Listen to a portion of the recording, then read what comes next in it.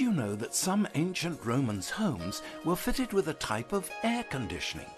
It's true, some Roman homes had a network of pipes built into the wall so that during the hot summer months, cold aqueduct water could be pumped through these pipes, cooling the interior temperature of the house. This was an effective early form of air conditioning, although it must be noted only the rich elite of ancient Rome could afford it.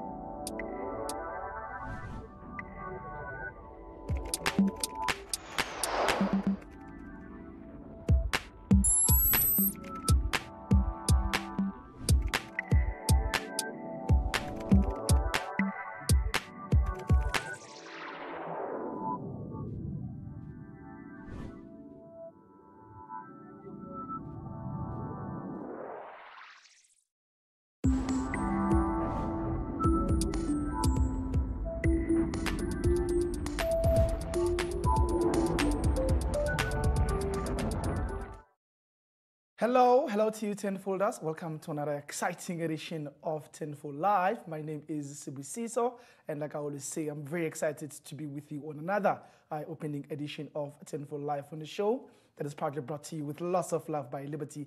A very special shout out always goes out to Liberty for affording us this opportunity to share all this awesome content that we're going to be sharing with you as we'll be revising Mathematics Paper 1, focusing specifically on the harder and more challenging questions. Remember, like we always encourage you, if you want access to all the resources that will help you build yourself up, such as videos that give you lessons, that give you all the basics. Go to your app store and look for what we call the Tenfold education app. It's an awesome app packed with a lot of very useful resources.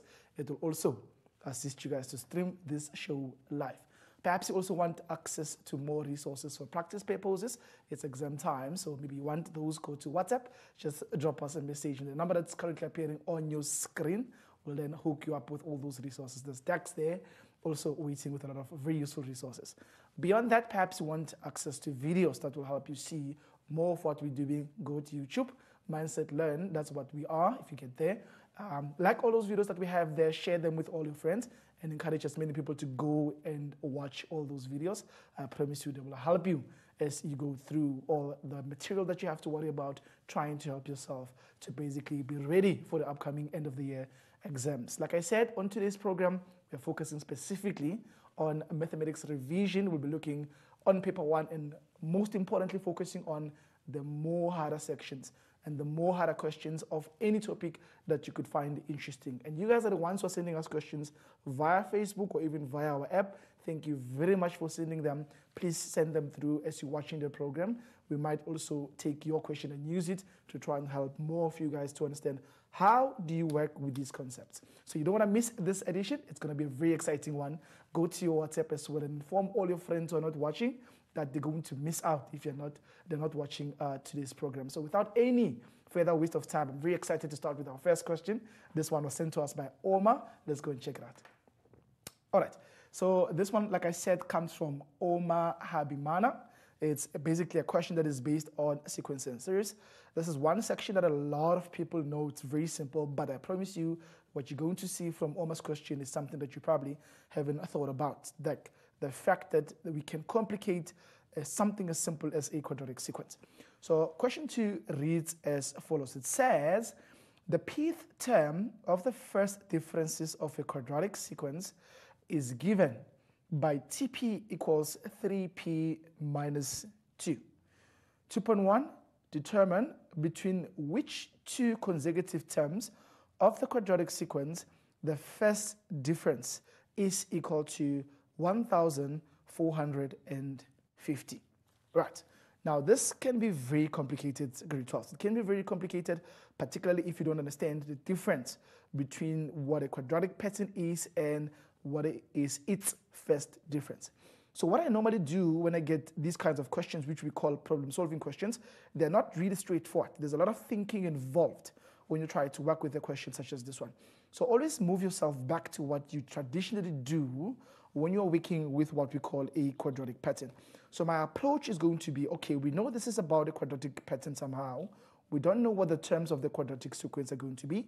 Let me try and build boxes here to try and see what does this quadratic sequence have anything to do with this TP formula that is given to us over here. So a traditional quadratic pattern will have terms. There's going to be a term that you have here. You will have another term here. These are the terms of the original pattern, right? I'll just put them here nicely. And maybe let's put one more here on the left. You can obviously have as many of them as possible. The general formula for these guys is always given by Tn equals to An squared plus Bn plus C. We know that this is a quadratic formula for any pattern that is quadratic. Now, the beauty about this is once you start taking the first differences, you're going to get a series of terms, which are terms of the first difference of a quadratic pattern, right? Very interesting stuff, okay? Now, if you continue, you will notice that this also has its own difference. The difference that comes, which we call the second difference, is what we call the second difference of the quadratic pattern always produces a number that happens to be the same. So if you go back and you check what we have, you'll agree with me that the general formula of what you get here, which is the terms of the first difference, always produces something that is in the form An plus B. It's basically a linear pattern, which is also known as an arithmetic pattern. I don't know if you guys are aware of that, but the terms you get, the first difference terms of a quadratic, always form an arithmetic pattern. Very important for us to keep that in mind. The second difference, we all know that it's going to be the same. Now, we do not know what the terms of the original pattern are, but we know for the first difference, even though we don't know the terms, we know the formula that defines them. It was expressed in terms of P. Where you see P, you can think of this as something similar to Tn equals to 3n minus 2. Now, I can be able to produce the terms that I want for the first difference if I use that formula of 3n minus 2. For example, if I substitute 1 there, I'll have 3 times 1 minus 2, and that, beautiful people, will produce the first term of the first difference, which means we will have a 1 here. If I put a 2 in this formula, if I sub 2, I'm going to get 3 times 2, which is 6. If you take 2 away from 6, you're going to get a 4 here. And if I put 3 there, I'll get 3 times 3, which is 9. Take away 2 from 9, you're going to have a 7. You'll notice that our quadratic pattern has a first difference of the terms 1, 4, and 7. If you take the difference between those, you're going to have the number 3. And if you take the difference between these, you're also going to have the number 3. I was expecting this 3 because it is the gradient of your Tn equals to 3n minus 2 equation. Very important for you to see that. It tells you they are growing by how much. The terms of the first difference are growing by 3. So very important. Now, what does the examiner want? The examiner says, we know what you said to us about the formula for the quadratic pattern. Let's just try and pack that by, let's remove it. If you remove that, we're going to have something interesting. Let's just try and find out what they want us to say. They say if you continue these two patterns that you have, the linear and the quadratic pattern, there's two terms that you're going to have somewhere later. There's a term here and the term after it. When you take the difference between these two terms, you're going to get a number here. And that number is going to be 1,450. So you're going to have 1,450 as the difference between two subsequent terms of the quadratic term. We don't know it is which term and which term that comes after it. So those two terms that follow each other, when you get the difference between them, you're going to get 1,450. And it's clearly indicated in the statement, determine between which two terms of the quadratic sequence, the first difference is equals to 1,450. Now, luckily, we know the formula for the terms that are of the first difference, so we can try and use that to try and figure out what is the value going to be? What's the value of n going to be? So I'm basically trying to figure out at what position of the first differences is 1,450 going to be located. So if you take the general term, which is 3, they wrote it as 3p minus 2, all right? Like I said, the p stands for the position. We can actually continue and equate that to 1,450. What we're trying to do is we're trying to effectively figure out at what position, which is indicated by p in this formula, will we get 1,450. That actually gives you 3p equals to 1,452. You divide both sides by 3. If you take that 1,452 and you divide it by 3, you're always going to get a number that in this case comes up as 484. That's what I'm getting. So that means that 1,450 is at position 484 of these guys, of the linear pattern. Now, let's compare between the original pattern and the first difference. You'll notice that the first term of the first difference comes from term number 1 and term number 2. So between n is 1 and n is 2. So when you take n of 2 and term 2 minus term 1, you're going to get the first term of these guys. When you take the difference between the third term and the second term, you're going to get the second term of this one. I don't know if you can see the difference here. Term 1 of these ones, term 2 of these ones comes from 3 and 2, and then obviously term 3 of these ones come from the difference of term 4 and term 3. You're going to get the third one of these guys. Now, if this one is at 484, where is it coming from? It's clearly between term number 484 and term number 485. So that's definitely going to be the answer there. I'm sure you guys can see the connection, because if you look, you'll see that the first term comes from the first term and the second term. The second term comes from the second term and the third term. So clearly, the 484th term will come from term 484 and term 485. So that will be our solution between T485 and T484. And that's the solution we're looking for. Good. Okay, the second part of this says the 40th term of the quadratic sequence is 2290. All right, let's go and map that so that you guys can see what is going on. What do we know so far? We don't know the terms. We don't know the first term here. We don't know the second term. We don't know the third term. But we know later there's going to be a term on this pattern, according to the examiner, that is at position 40. At position 40, the 40th term of the quadratic is 2,290, okay? And the formula is given to us as Tn is an squared plus bn plus c. Notice we don't know what a is, we don't know what b is, we don't know what c is, so this is a mess. The nth term of the quadratic sequence, calculate the value of c. So we are interested in finding the value of c. So let's continue mapping this the way we normally work with the quadratic pattern. We're looking for the differences between subsequent terms. We know from what we have above that the first term is going to be 1, and the second term is going to be 4, and we obviously know the third term is going to be 7 because these guys have the formula Tp equals to 3p minus 2, which was given to us. Now, a quadratic pattern continues and has what you call the second difference, the difference which is going to come out as 3, right? So this is how you normally work with a general quadratic pattern. Now, how do we find the general term of a quadratic pattern? We always say 2a equals to whatever you have here. We then come and say 3a plus b equals to whatever you have here. And we say a plus b plus c is equal to what we're supposed to have here, which unfortunately we don't have, okay? So let's work out the value of a and the value of b. So if 2a equals to 3, okay, 2a equals to 3, then it means that our a is going to be 3 halves. And then the second part says 3a, which means 3 times 3 halves plus b is going to give us a 1, okay? That's actually 9 over 2. So you're looking at b equals to 1 minus 9 over 2. When you subtract 9 over 2 on both sides of the equation, that's the same as 2 over 2 minus 9 over 2. It's going to basically give you negative 7 over 2. That's what you end up with if you think about what you have on our calculation of b there. All right, now the challenge is we would normally continue and say a plus b plus c equals to term 1 of the quadratic. Unfortunately, we don't know what term 1 is in our quadratic pattern, so we need to use something else. Now, let's go back and use what was given. We were told that the 40th term is 2290. That means I can substitute this 2290 as the t value and substitute n as 40 in the general quadratic term. That should help you to figure out what the value of c is going to be. So what do we have? We have an squared, add with b and add with c. Do we know a? Yes, we know what a is. Let's put it down. We just worked it out. It's 3 halves. Okay, so we've got 3 halves of n squared. We are subtracting 7 halves of n.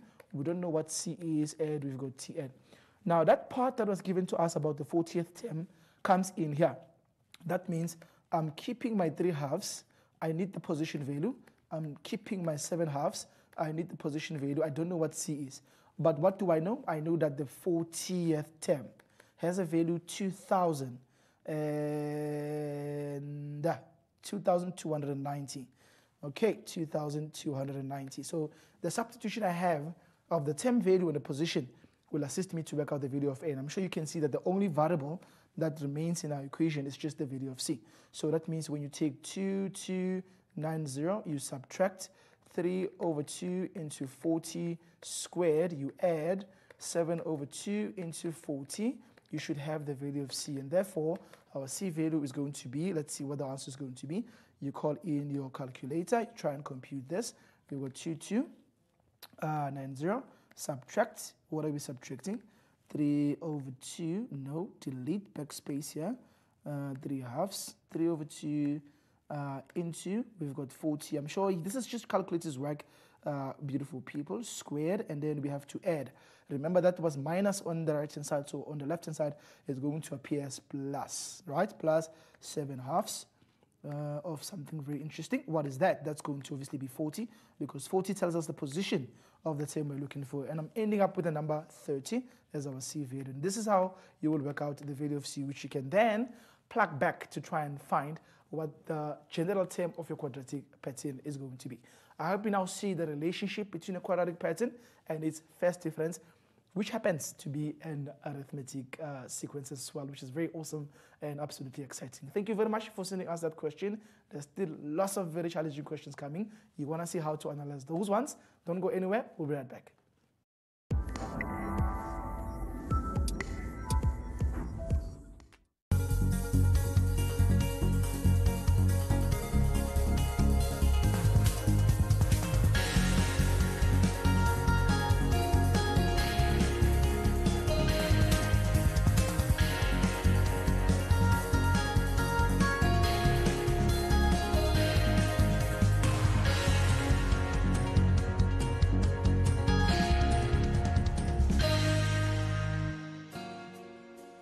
Did you know that 1.3 million Earths could fit inside the Sun?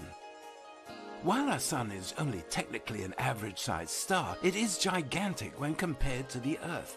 The Earth's diameter is just under 12,800 kilometers, easily dwarfed by the 1,392,000 kilometer diameter of the Sun.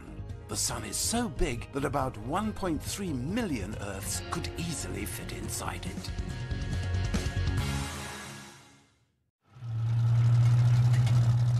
No one ever asks why we do the weird things we do. Like, why once is never enough. Or doing 2 trips is just one too many.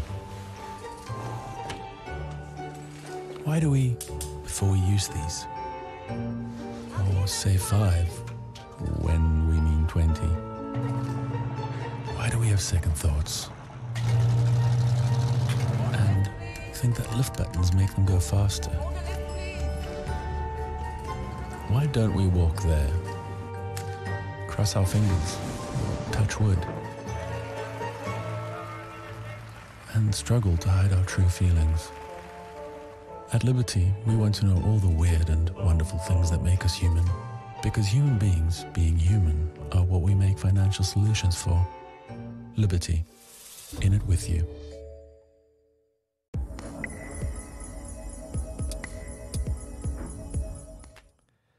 Welcome back, beautiful people, and thank you for staying with us. You are watching Tenfold Live, very proudly brought to you by Liberty program, where we are just looking at the revision of Mathematics Paper 1.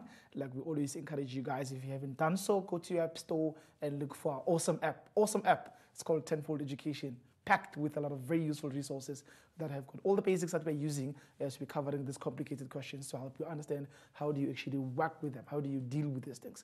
Like we always say, perhaps you need more information, such as more work that you can use to practice. We have all that on WhatsApp. Send a text there. There's decks ready with all these resources.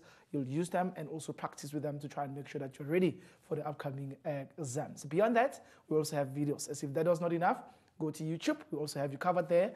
Look for the Mindset Learn channel.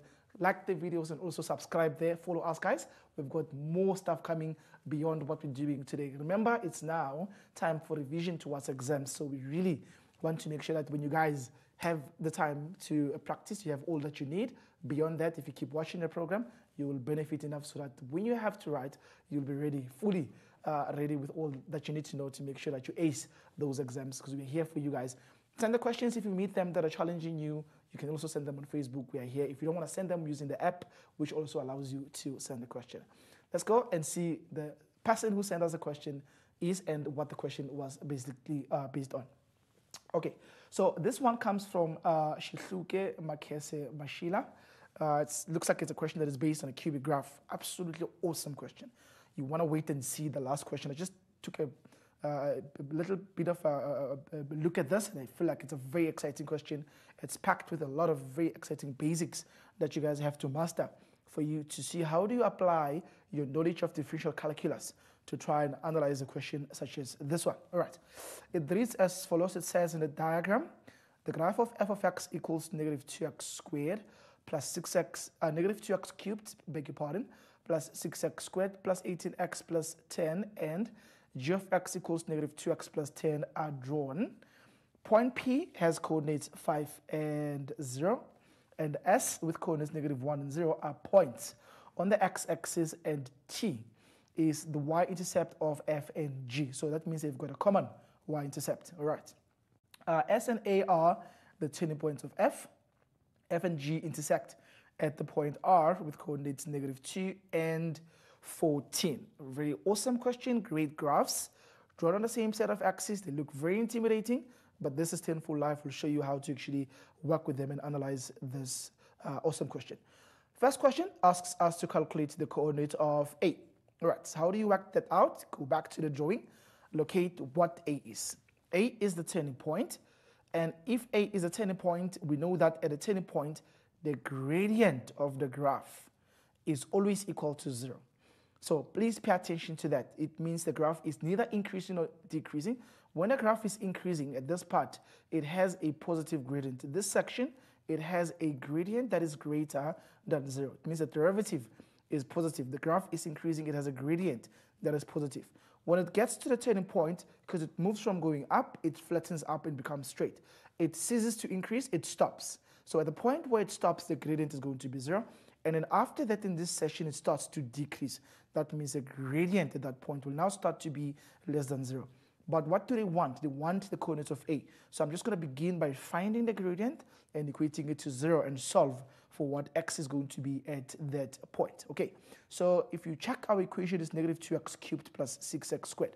So we know that the function is negative 2x cubed plus 6x squared. We need to find the remaining two terms of our cubic function. They're basically positive 18x and 10. Okay, plus 18x plus 10. Let's find the gradient. Here's the gradient. I want to call it the gradient, not the derivative, because it's important for you to keep that in mind, that this is a gradient. How do you work that out? Exponent times coefficient, exponent minus 1. Second term, exponent times coefficient is 12 when you multiply these two. And then from that, you subtract the 1, you get x. 1 times 18 gives you 18. X minus, on the 1 here, if you subtract the 1, you end up with a 0. So the 18 survives because it's going to be 18 times 1. The derivative of a constant is always equal to 0. Now, after working out the derivative, you need to equate it to 0 and then solve for x. Now, when I look at all these little awesome numbers, they're all factors of 6. So I can divide all of them by negative 6. If you divide the first one by negative 6, you're going to get x squared. If you divide this one by negative 6, you're going to get negative 2x. If you divide this one by negative 6, you're going to get negative 3 equals to 0. Let's factorize this. We can take our chances. I knew that we could get factors because of something very awesome. Let's go back and make the connection. The point S is also a turning point, and it is what I call a bouncing point. Now, every time a graph bounces like this, it means that turning point is an x-intercept, and it's also a turning point. If you had to find the 3 factors of your cubic, there will always be that point twice. That means there's plus 1 twice, and then there's the third factor, which in our case, it's a 5 there. So I know that my third factor will be a 5. I don't know what the A value is going to be. In this case, they told us that it is 2. And we can see, of course, we can steal it from this 2 that you have over there. I know that this is going to basically be your A value over there. But the point I wanted to make is if you've got a bouncing point like this, it means that is a repeating factor, and your repeating factor is always a turning point. So it makes it, when I'm trying to work out the turning point, I know that that 1 is also going to be a participant here. So I'm expecting that plus 1 is going to be part of my factors there. Clearly, for me to get a negative 3, I just need to have a minus 3 here. And it turns out that this is an awesome factorization of what we have here. So from here, if you use the factor 0 factor law, you end up with x is negative 1 or x equals to positive 3, which is quite awesome. Okay, now I've got those. I'm looking for the corresponding y values. Clearly, like I said, y is going to be 0 here. We already see this turning point. If you want to convince yourself, just substitute back into the original. You'll be able to see what the y value is going to be when you plug back that value of negative 1. If you look closely, you'll see that on the other point, we are looking for the y value when x is equal to 3. It's always very simple, as long as you remember that if you have an x coordinate, you can always find the corresponding y coordinate by just plugging that x coordinate wherever you see x in the original equation. Make sure that you don't mess up your signs and all your numbers are always correct. And if you do that, everything else is going to be quite awesome. You'll see that if you sub it back, you end up with a y value of 64. So that means the coordinates of A, which is what they're asking for, will be 3 and 64. And notice, you're plugging this back to the original equation, not the derivative. If you plug it back to the derivative, it will give you a 0. So that's the coordinates of A right over there. It's going to be exactly 3 and positive 64. Now, we're going back to the second part here, and it says to us here, we are looking for the equation of the tangent of f where x equals to positive 2. So what do we have? We've got a cubic graph that looks like this, right? It is going to be 2 at some point. If we're claiming that A has an x value of 3 and 64, it means 2 is going to be somewhere here. We're looking for the equation of the tangent. The tangent is going to be a straight line that touches our graph at one point, okay? Now, we need to know what the coordinate of that point of contact is going to be. Please allow me to remove this A just to make it easier for you guys to see what is going on so that it's not confusing. Now, for us to be able to find the equation of a straight line, what are the ingredients? The ingredients are always going to be, you need to find the gradient at that point, and you always need to find the coordinates of the point of contact. Now, the point of contact will have an x value of 2 according to the examiner. It means x is 2 there. Now, what we need is to find the corresponding y value. Like we did with our a calculation, if you've got an x of 2, you can just steal it and go plug it in the original equation and try and find out what the x value is going to be. So take this 2, plug it into the equation. So y is going to be negative 2 into 2 cubed. We're plugging it into the equation of the original cubic function. We need to have this added with, I think it's 6x squared. We have 18x, and we also have 10 at the end. I don't know if they're all pluses. Let's just confirm and make sure that everything is copied quite well. Yes, except the a value, everything is positive 6x squared, positive 18x, and positive 10 right at the end. Okay, so once you have that, all you need to do is just make sure that you sub that 2 value wherever you see x in your calculator, making sure you don't mess up the signs like we said, and the number is the correct one. You end up with a y value of 52. So that means the coordinates at the point of contact are 2 to 52. That's where these guys meet each other. 54 and 2. All right. Now, I'm missing the gradient because I need to use y is mx plus c to find the equation of my line, right?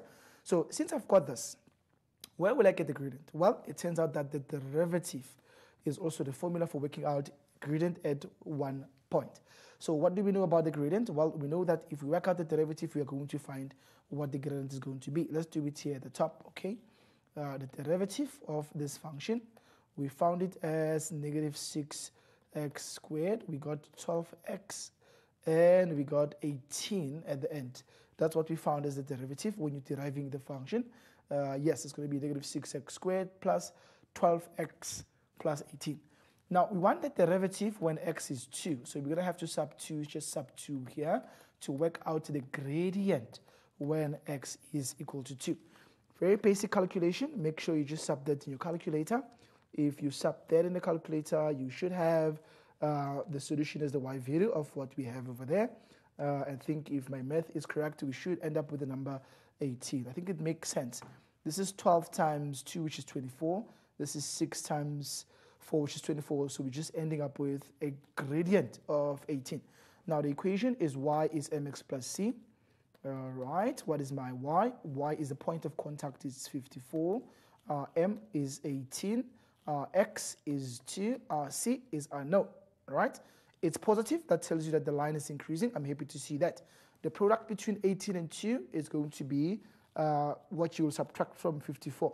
So if you take 54 and you minus that 18 times 2, you should get what the C value is going to be, and it turns out it's also going to be 18.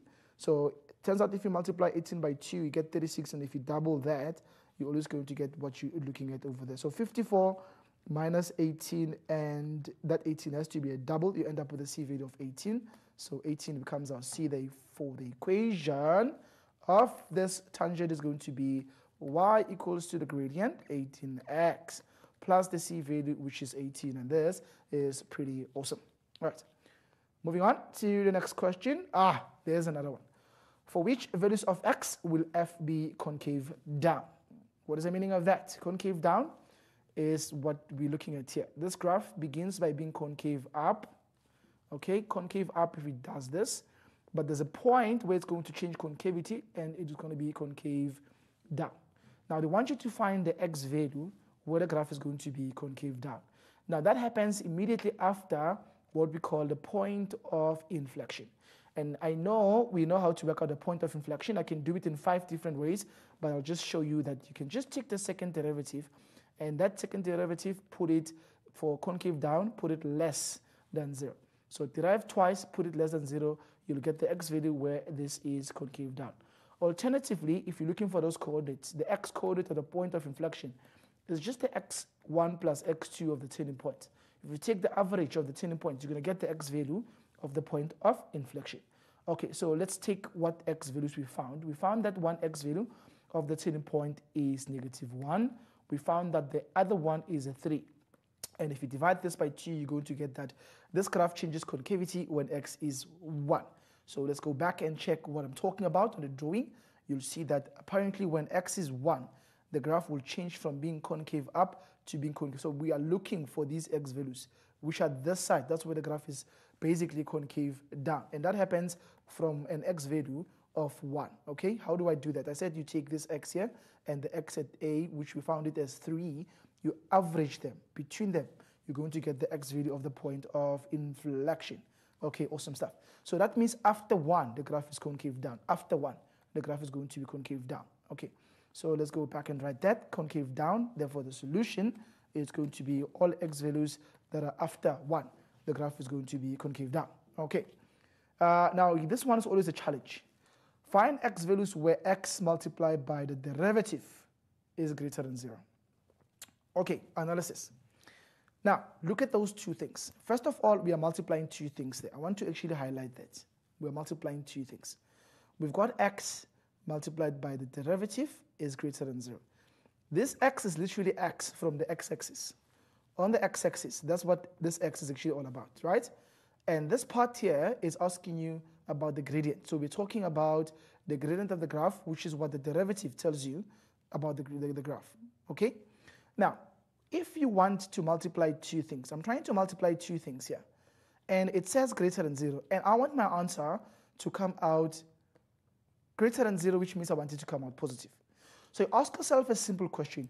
What are the contents that I need here for me to get a product that is going to be greater than 0, aka positive, not that aka, this one. Okay, so for me to get a product that is going to be positive, I need these things to both be positive times positive. So I need the x-axis to be positive and the gradient to also be positive. So if I label this and say this is the x-axis part and this is the gradient part, I need both of them to be positive for me to get a positive gradient. Positive product. Now, how do you work that out? You need this where the x-axis is positive, which means on my Cartesian plane, I need to look at the parts that are on the right of the Cartesian plane. So this is where x is positive, beautiful people. So in this region of the x-axis, okay, that's the x-axis, and this is the y-axis. I want the positive part of the x-axis. I have to look there. And what must be happening there? That's where I need to look at where the gradient of the graph is positive. And the gradient of the graph is positive if the graph is increasing, okay? So which means my graph has to be going up, and as it goes up, we have to be on the positive side of the x-axis. And if you go back to our cubic, you'll agree with us that our cubic was increasing and it started turning at some point here to start to decrease. We don't want that part. We want to know, where was it increasing? On the positive side of the x-axis. And it was increasing from 0 all the way until the x value of the turning point, which we found as 3. So the solution for this region is all x values that are smaller than 3 but greater than 0. Because in that region, both the x-axis is positive and the graph has a gradient that is positive because it is going up. The second part where I can achieve this result is you want to multiply two things. You want to get the answer that is positive. When can that be? That can happen if they're both negative. So negative and negative. So big question, what is the first part? Is the x-axis. Where are we looking now? We're looking on the negative part of the x-axis. I want the x-axis to be negative. And I want my graph to be decreasing because we said the part that is second refers to the gradient. And the gradient is negative if your graph is going down. And if you go back to the drawing, you'll see that the graph comes and bounces here and starts going up. We don't want where it's going up. We want where it's going down. And we know that it stopped decreasing at the point where x is -1. So all these x values on the left, the x-axis is negative and the graph is decreasing as well. So the solution will be all x values before -1. And that will be the solution to this very, very beautiful question. This will be the answers, the top part where we say x is between 0 and 3. And the second part is all the x values that are smaller than 1. We will achieve what we are interested in. Okay, cool. So now the last part is pretty easy, but is super confusing, particularly if you don't know your story when it comes to application concept. They're saying to us here, BT is parallel to the x-axis. We need to prove that the area of the triangle RBT is less than 4 square units. So we're going to go and try and find out triangle RBT and prove that the area will be smaller than 4. Okay, where is RBT? Now look at that, RBT. There's no triangle yet. So we can forge one. Remember, you can't get a triangle if you're looking at the line BR as a curve. But if I try to join them with a straight line and join here and join back here, we've got a nice awesome area here, okay? So we want to prove that this area is going to be smaller than 4. Now, how can you do that? Well, we don't have a formula for calculating. We can calculate the area of this, but it's going to be complicated because we need to do a lot of trigonometry, and we don't want to go through that route. So we can cheat our way by doing this. Just extend this and go perpendicular down and extend this and form the green triangle. Let's focus on the green triangle. I'm sure you guys will agree with me that the green triangle is bigger than the yellow triangle. So I'm just going to try and work out what the area of the green triangle is. And if you guys may allow us, we're just going to put it here so that you can look at what we have so far. Now, the area of the green triangle is going to be something pretty simple. According to what we know that the area of a triangle, the big one, the green triangle, is going to be half base multiplied by the perpendicular height. That's why I'm saying draw the line BR straight down. Half is a number. The base of the green triangle is the distance from T to where that perpendicular line is. And I think you'll agree with me that we are moving left. From point T you're going to move 2 units left because R is directly above the perpendicular line. So you moved this distance here, going that way, is just 2 units in unit form. Don't worry about the negative sign. Distance is not negative. So the base of the triangle is going to be 2. The height is the distance from T going up. Now, what is the coordinates of T here? T is 0 is to 10. It's the y-intercept of both graphs. And you'll see here that the y value has to be 10. Even the straight line says the same story. Those 10 values tell you that's where the graph cuts the y-axis. It's 10. So now I'm moving from 10, I'm going up. How many moves am I making? Going from 10 to 14, I'm making 4 units.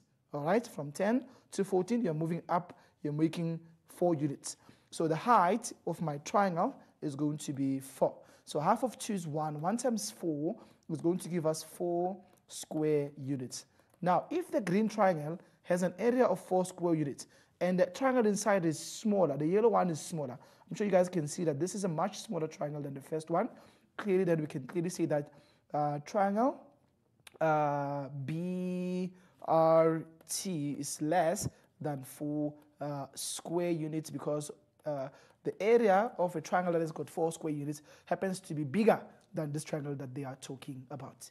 Very awesome question, absolutely, absolutely exciting, showing you how you can integrate all the concepts you've learned, even when you're integrating stuff such as what you've learned when you were doing measurements. We're coming back with more. Don't go anywhere. We'll be right back.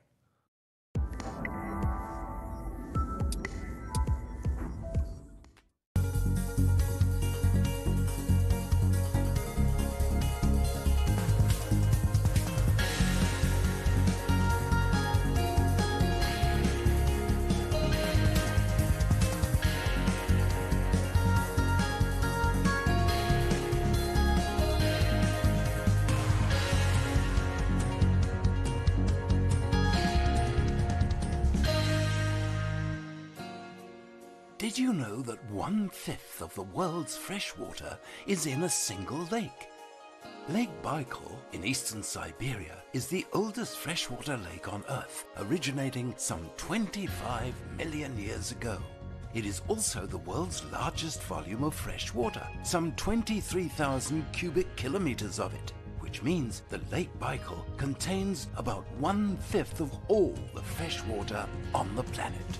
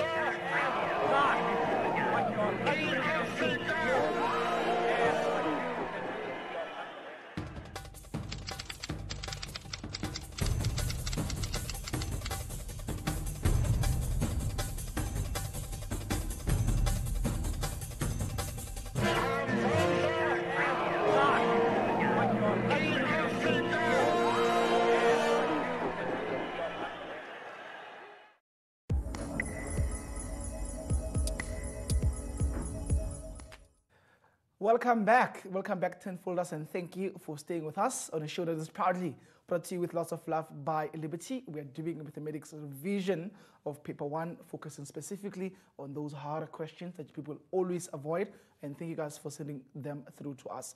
You want to know how you can send your question? Go to your app store and look for our app. We call it the Tenfold Education app. Beyond allowing you to send questions, you can stream this show live using this awesome app, and you can also be able to send questions to us and also watch a lot of awesome videos that help you with the content that we're using as we're trying to answer all these questions. Perhaps you also want access to very awesome past papers that you can use. Go to WhatsApp and send us a greeting.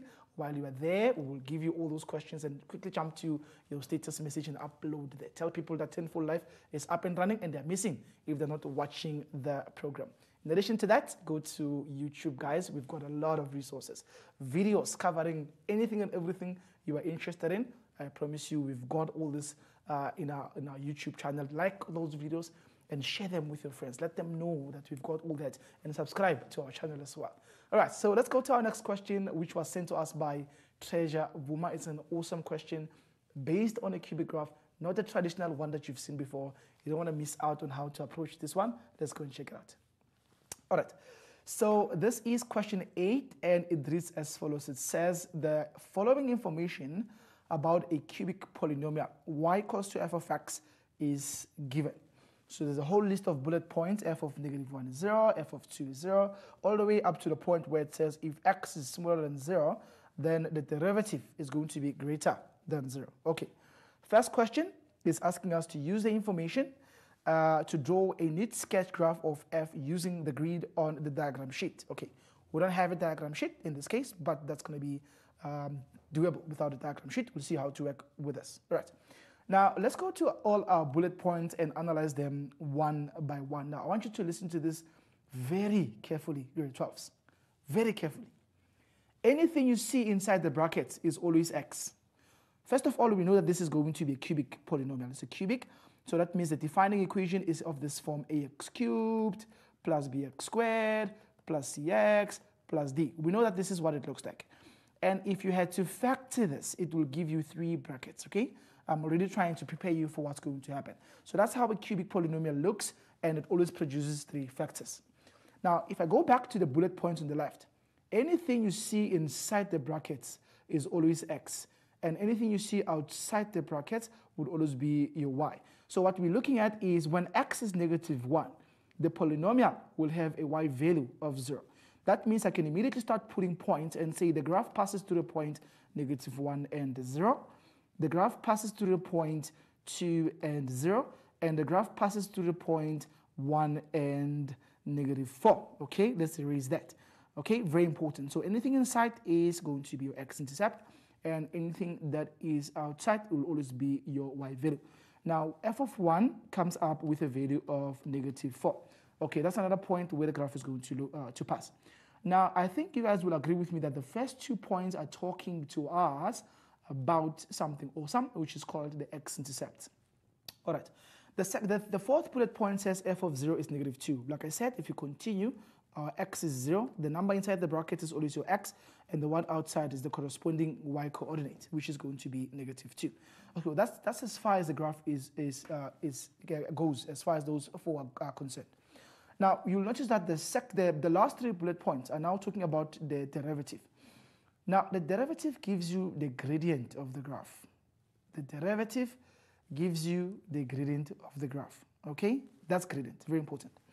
So if this is about the gradient, I don't know, let's put it this side. Put it this side, that these ones now are discussing the gradient.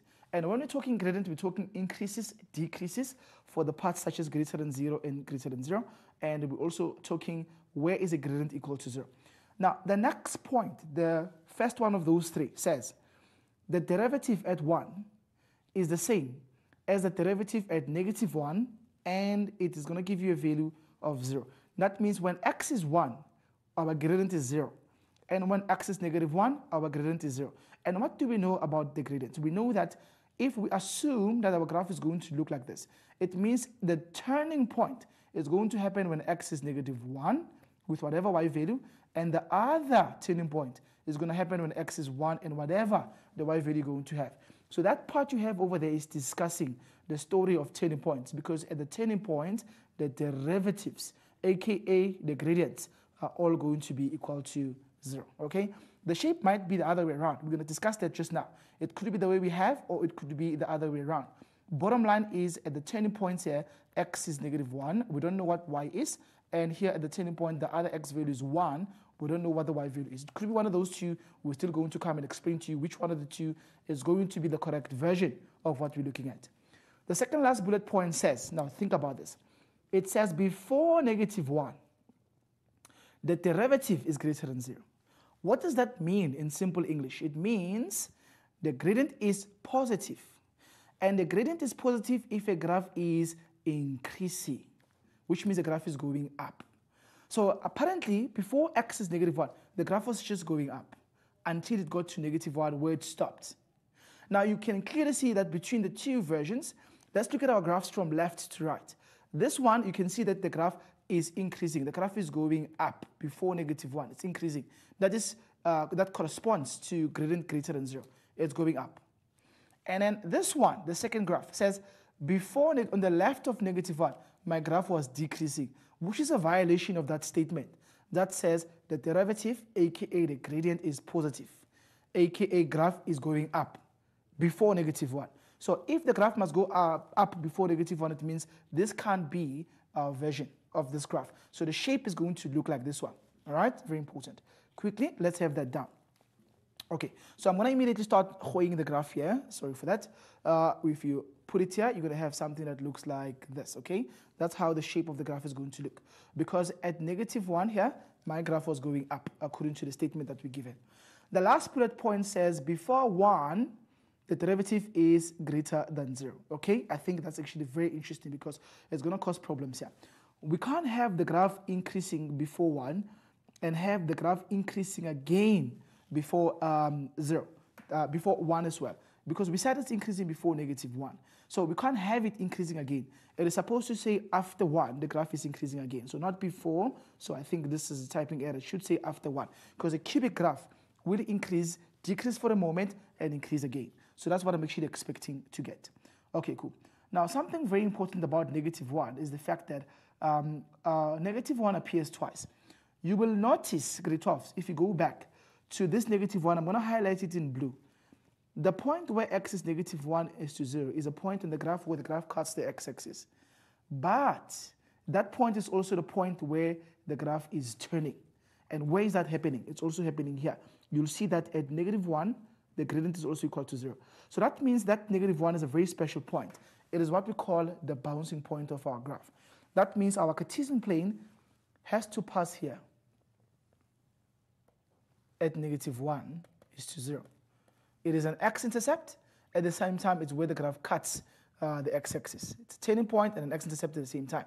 We have it at the turning point, -1 is to 0, and we also have it as the x-intercept, so it has to be a bouncing point. It satisfies those two conditions at the same time. All right, then the other turning point is obviously happening when x is 1. We don't know what the y-coordinate is going to be. We can discuss that at some point. We were told this, according to the examiner, we were told that when x, there it is, I'm going to highlight it in green. When x is 1, the y value has to be -4. Okay, so when x is 1, the y value has to be -4. Right, 1 and -4, we're happy with that. -1 and 0, we've got that. We are happy with what we have on the board right now. The x-intercept here was also given as another value. The examiner said it's also going to cut x here at 2. When x is 2, that's where the graph is going to pass. So we're going to have 2 to 0 as another point here. All right, and what else was given? The y-intercept. This is the y-axis. I'm sure you can see that there's a point where it says it's going to pass at the point where x is 0, y will be -2. That's the y-intercept, is this part here. Okay, the y-intercept is going to be -2. Let's put that down. It means we're going to have -2 here, and that's the last part that we could put here to have an awesome graph, which is our cubic function with all those awesome features that you guys have here. Okay. The follow-up part says for which values of x is f strictly decreasing. So where's the graph decreasing? You can see that the graph is decreasing from here going all the way until we get to here. It's decreasing here. It's from x is -1 until x is positive. So it's strictly decreasing for that interval from -1 until +1. So our solution for this is going to be all x values smaller than -1 but greater. Smaller than 1 but greater than -1. So between -1 and 1, the graph was strictly going down. Use your graph to determine the x coordinate at the point of inflection. Point of inflection is where the graph changes concavity. Like I said, you can use your graph. Beautiful people, what do you know? We know that this is what is happening. The x here is 1. I don't care about y. The x here is, what is it? The x here is, it's 1. I think this one is -1. Yes, -1 and 1. The y is 0 here, and the y here is -4. Now, if you want to find the point of inflection, it is where the graph changes concavity. And I promise you that that point is exactly in the middle of those 2 points. So if you want the x value of the point of inflection, it's the average of the x values from your turning points divided by 2. So it's -1 added with 1 over 2. So we're going to get that it's going to be at an x value of 0. Similarly, the same thing applies with the y values. The point of inflection is exactly between the y values of the turning point. So y1 plus y2 over 2 is going to give us 0. Take away 4 divided by 2. So that's -4 over 2, which gives us -2. So it turns out that the graph changes concavity at the point where 0 is the x value and y is -2. And if you go back to our beautiful drawing, I'm sure you guys will agree with me that that is happening at this point here, which is, looks fair that it's going to happen at the point where x is 0 and y has a value of -2.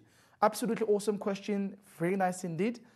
It's not complicated. We're going to come back with the last question. So this is how you would handle this one. We're now going to think about what we could do maybe for the remaining time of our show to try and make sure we also help you to understand what more you could do when you're working with this stuff. Remember, we are very much interested in helping you to understand how do you analyze geometry questions, how do you analyze calculus questions, how do you analyze. You send a lot of calculus questions that are challenging.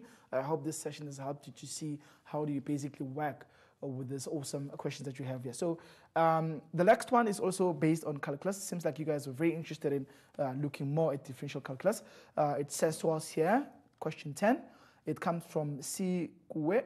The tangent to the curve of g of x is 2x cubed plus px squared plus qx minus 7 at x equals to 1 has the equation y equals to 5x minus 8. Okay, show that the point 1 is to -3 is a point of contact between these two graphs. Okay, how do you do that? Well, pretty basic. You've got the cubic graph. It's got an a value that is positive. That means it's going to look like this. At some point here, there's going to be an x value of, I think, I don't know where it is. We can just roughly say at a point where x is 1. They're telling you that they meet when x is 1. So you want to find what the corresponding y value is going to be. Now, since they are both passing through that point, you can use either equation of the two. You either use the cubic or use a straight line and try and find what the y value is going to be. The cubic is useless in this case because we don't know what p and q are, so I can't use it. But I can take the 1 and sub it here where you see x. So I'm just going to say y is going to be 5 into the x value we are given, and then we have to not add but take away 8. And that gives you a y value of -3. So yes, examiner, we agree with you. They meet each other when x is 1 and y equals to -3. Last question says hence. Hence means use the above information somehow. Use the above information. Or otherwise, if you're smarter, use something else. Calculate the value of P and Q. Now, P and Q are on the cubic graph, so I don't have a choice. I need to use that. So let's go back to the cubic and write it down. We know the cubic is y equals to something here. What is it? It's actually 2x cubed. Okay, 2x cubed. I think it's plus px squared plus qx minus 7. Okay, plus px squared plus qx minus 7. We've got that, right? We know that this graph passes a point with coordinates 1 and -3. I can just slot those here. 1 cubed, p into 1 squared, 1 minus 7. X is 1 at that point. And if you simplify this, that's a 2, okay? And that is a -7. So if you add 7 on both sides, you're going to have a 7. And subtract 2 on both sides, and that -3 is still there. You end up with p plus q. I think that's 7 minus 2, which is 5 minus 2. It's just 7 minus 5 people, which is going to give you 2 is the sum of P and Q. We have an equation of P and Q, but still not conclusive. We need another equation to try and figure out what the solution to this is going to be. Now you go back to the graph, go back to it and ask, what more can I do? Well, we know that the gradient, now look at this, the gradient of the tangent is 5, okay? But the gradient is equivalent to the derivative, beautiful people. If you didn't know, the derivative is the gradient of the cubic. The gradient of this and the gradient of this are equal at the point of contact. They are equal at that point. So I just need to equate the derivative to that 5. What is my gradient?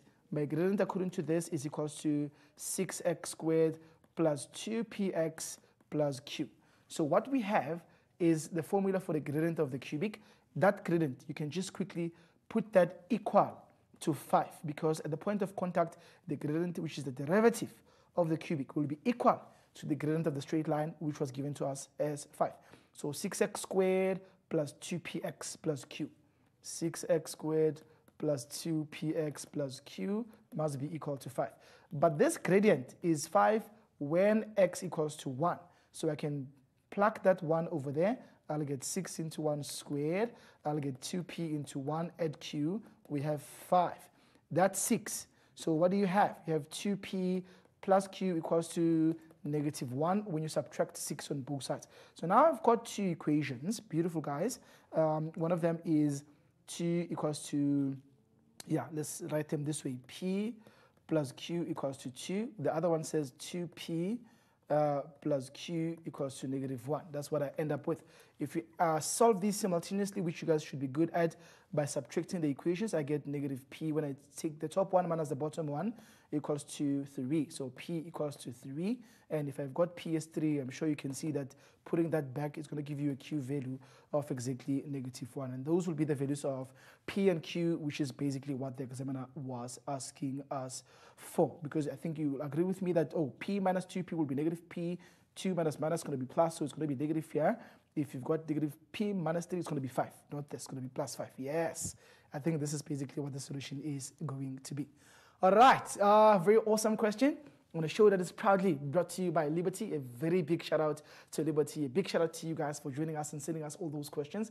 And also a special shout out to our production team. We're still going to come back with more questions. Make sure you join our revision sessions. We love you. We love you tenfold. Until we meet again next time. Bye-bye.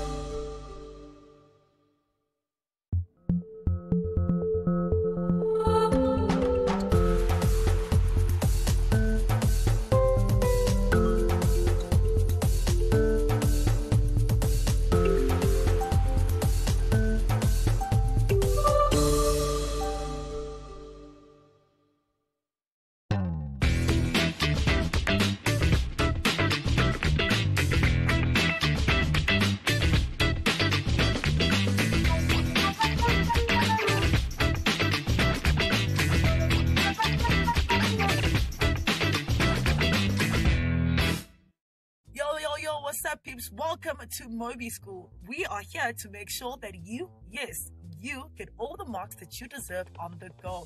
We're here every Mondays to Fridays from 2 to 3 p.m. only on Mindset Learn TV. Now, this is a whole hour worth of revision just for you. And I hope that you've got your notepads and your pens ready and that you and your study group are game for today's revision session. Now, my name is Joe, and just like you, I am also in matric, and I'm here for a whole hour to make sure that I ace my final exams. and I hope that you will be doing the exact same thing. Now, do remember that we love hearing from you guys, so log on to our Facebook page, which is www.facebook.com/MobySchoolSA. Drop us your comments, like our page, share the page, and even spread the Moby School family even bigger. Now, isn't that cool? Yep. Yes, it is. Now, do remember that you can catch us here for a whole hour of revision session where all of our awesome teachers come right here to help you guys revise. So on that note of the first revision session, let's head straight to our teacher. Macbeth, Act 4, Scene 3.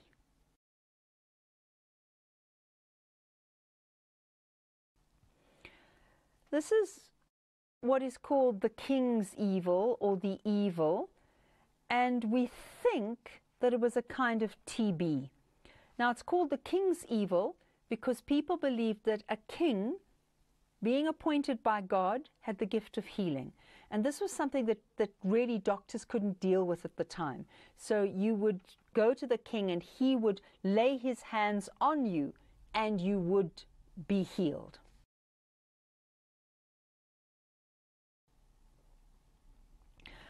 Okay, so it is a long scene, but remember that Shakespeare's plays have been divided into scenes by various people over the years, and we can think of this as in 3 sections, all right? That's the first one. So Macduff comes to Malcolm. Malcolm doesn't trust him. Then we hear about Edward, who's described as holy and good. And then the news comes that Macduff's wife and children are dead. And Malcolm says, actually, I do have an army and I'm about to go back to Scotland.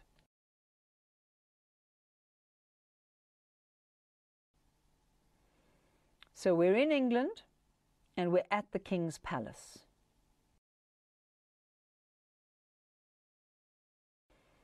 So Macduff has come to England. He wants Malcolm to go with him back to Scotland in order to defeat Macbeth. But this is what has been going on in the past. So because Macbeth has been trying to get Malcolm back to Scotland so that he can kill him, Malcolm doesn't trust Macduff.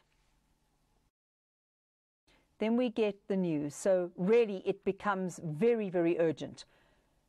An army must go back to Scotland. Order must be restored in Scotland. It's just everything is worse and worse.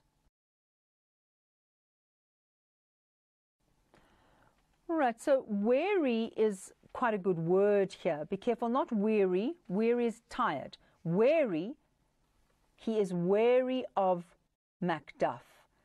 Why? One, is he doesn't understand why Macduff has left his family, because they're unprotected. So he's thinking, hang on, if Macduff has left his family, either they're hostages, in which case Macduff is trying to betray me, or Macduff is working with Macbeth, in which case Macduff is trying to betray me. And it's not until Macduff rejects Malcolm, he says, no, you're going to be worse than Macbeth, that Malcolm finally trusts Macduff. So what do we understand about Macduff? This is my interpretation. I'm giving you words like this. These 2 words basically mean the same thing. He wants Malcolm to come back to England. So when Malcolm accuses himself of terrible things, he says, I'm avaricious, I'm greedy, I'm lascivious, I like lots of sex and lots of women. He accuses himself of all sorts of things. Each time, Macduff makes an excuse and says, oh no, it's going to be fine, it's going to be fine. And of course, Malcolm doesn't trust him because he's saying terrible things about himself, and Macduff is going, that's okay, don't worry, we'll be able to sort this. And eventually, Malcolm just says, I'm going to be the worst possible king, I'm the most evil king, I'm worse than Macbeth. And at that point, Macduff says, no, don't want you. And at that point, Malcolm trusts Macbeth because, trusts Macduff because Macduff rejects him completely. He says terrible things about him and he denounces him. He criticizes him to his face. Then we have the grief. All right, so what are we saying about Macduff? In an exam, I don't want you to say something like Macduff is stupid. He should have realized. So use a word rather like naive, meaning he hasn't realized. He hasn't seen into the depth of evil in Macbeth. But he didn't mean for his family to be killed. And this is how he responds to the news of his family's death. So it's through Malcolm's words. He doesn't speak, but Malcolm says, "Merciful heaven, what man ne'er pull your hat upon your brows." Now, what usually happens is they put Macduff in a hoodie, because you don't really want him in a hat, and your brow is your forehead. You don't really want him pulling a hat over his head. It would make him look silly. But if he's wearing a hoodie, you can see how he would pull that hood over his face in grief. He kind of turns inward in agony. So that's how we know how the actor responds. He pulls whatever is over his head across his face. And Malcolm says to him, "Speak your sorrow. Your heart is burdened with grief. It'll break if you don't express the grief." So Macduff is genuinely devastated by the news of his family's murder. Then Malcolm says to Macduff, "Be comforted. We will take revenge. We will cure this deadly grief." So the medicine will be fighting against Macbeth. Look for images of medicine and sickness. So Macbeth is going to be described as the sickness of Scotland, and this army coming in is the cleansing, cleaning, purifying medicine for Scotland. This is Macduff. It's unclear who this he is. This he could be Malcolm. Malcolm has just said to him, don't be grief-stricken, don't cry, be angry, take your revenge. So that he could be Malcolm. Malcolm doesn't have children. Malcolm doesn't understand. He'd never say something like that if he were a father. "I'm a father, I know how it feels." Or that he could be Macbeth. He doesn't have children. Then here, Macduff would be saying, only a man without children could kill another man's children because he doesn't understand fully what he's doing.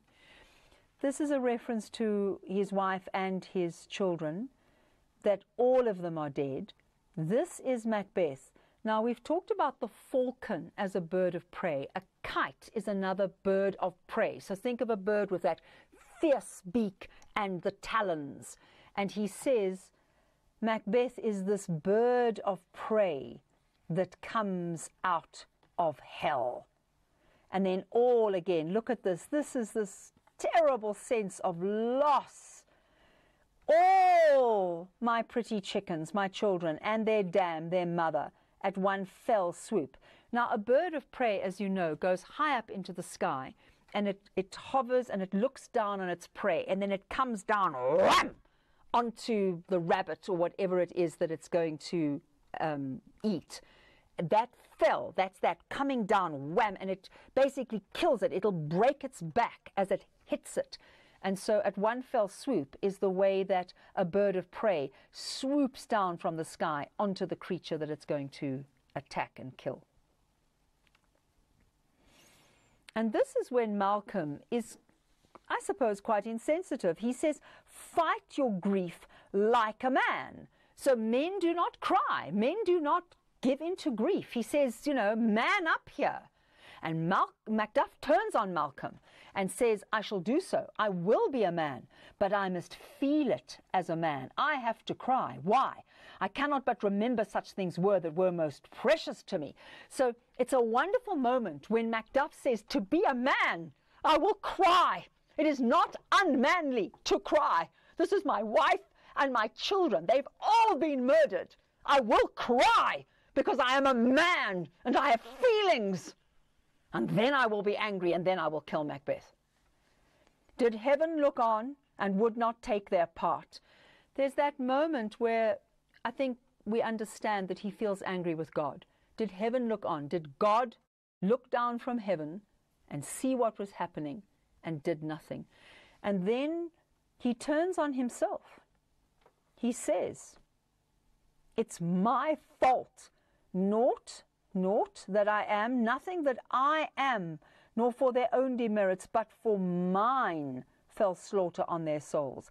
I am nothing, and for me they were murdered.